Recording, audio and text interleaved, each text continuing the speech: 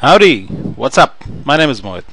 People, today I'm going to demonstrate how to create these such menu buttons, colorful full menu buttons that do multiple transitions on a hover.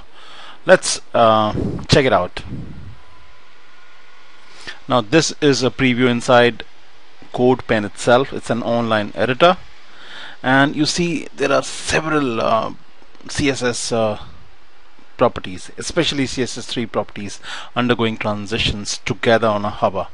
Now these buttons are nothing but actually anchor tags.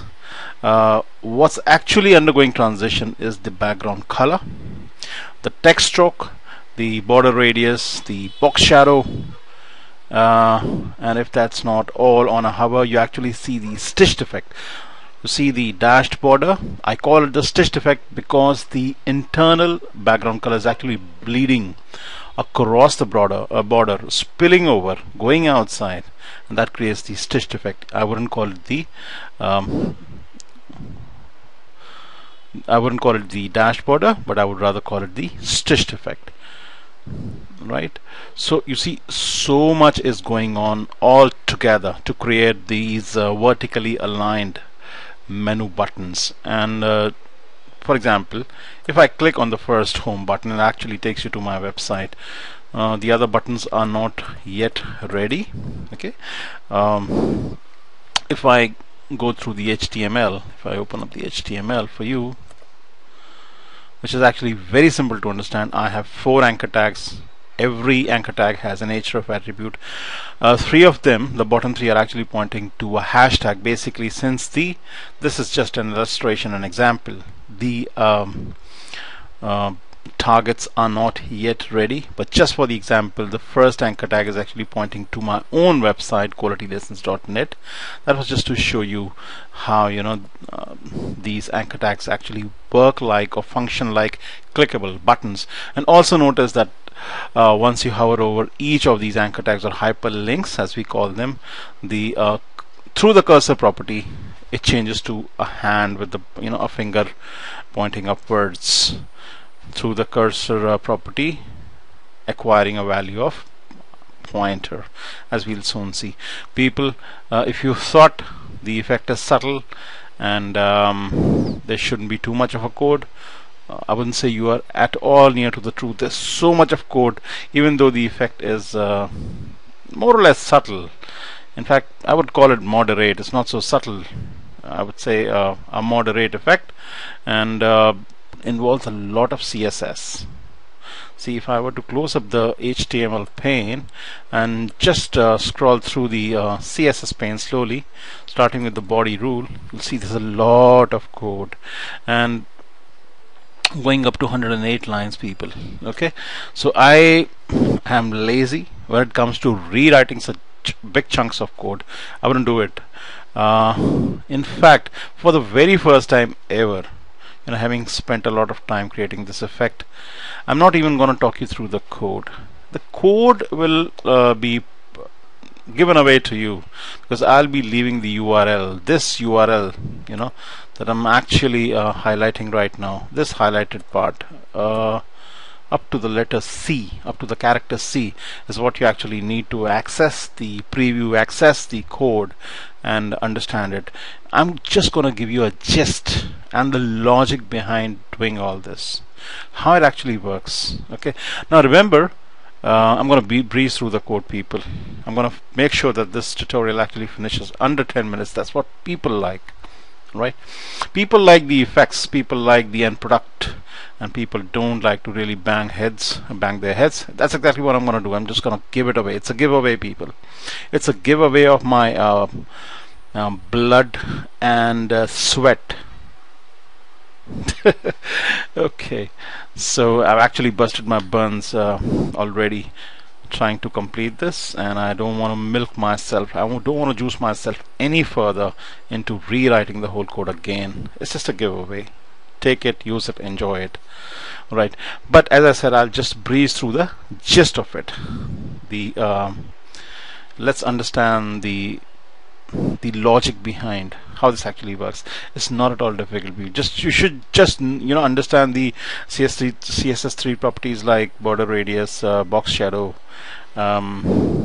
background shorten property, the transition property, etc., and you can actually do it. The code is right there in front of you. You see, all these 4 buttons respectively have classes of B1, B2, B3, B4, and what I've done is, you see, I've created a group selector out here. I've actually formatted my 4 buttons out here. Buttons are nothing but anchor tags, people. And how have I actually done it? I've used the perspective on these classes B1, B2, B3, B4, a perspective of 200px that actually acts like the viewing angle. You set the perspective on the parent and then give the children some transformation, and you get a nice viewing angle. That's the reason why it's actually slightly skewed, slightly tilted, right? So we are using the perspective property out here to give a viewing angle. All right, you see, I've used the color white for the text, with whatever margin, top bottom 30, left right auto. That's gonna center up the button. Position relative on the parent, so I can actually set absolute on the child and position it in relation to the parent. Line height 200% is actually gonna act like the padding in this example. Increasing the line height is going to act like the increasing the top bottom padding out here. Text align center, centering the text. Extra margin on the padding on the left hand side, 20px. Cursor pointer gives you that nice hand finger. Text decoration none. Since these are anchor tags, they're obviously going to have the underline. I'm removing it. It's also going to get the blue color. I'm actually countering it out here, giving it a white color. Display block allows. Make sure that the buttons actually follow top bottom and are not in the left right hierarchy. They occupy the whole width available left right. I've given some subtle text shadow to the text, which actually sharpens on a hover.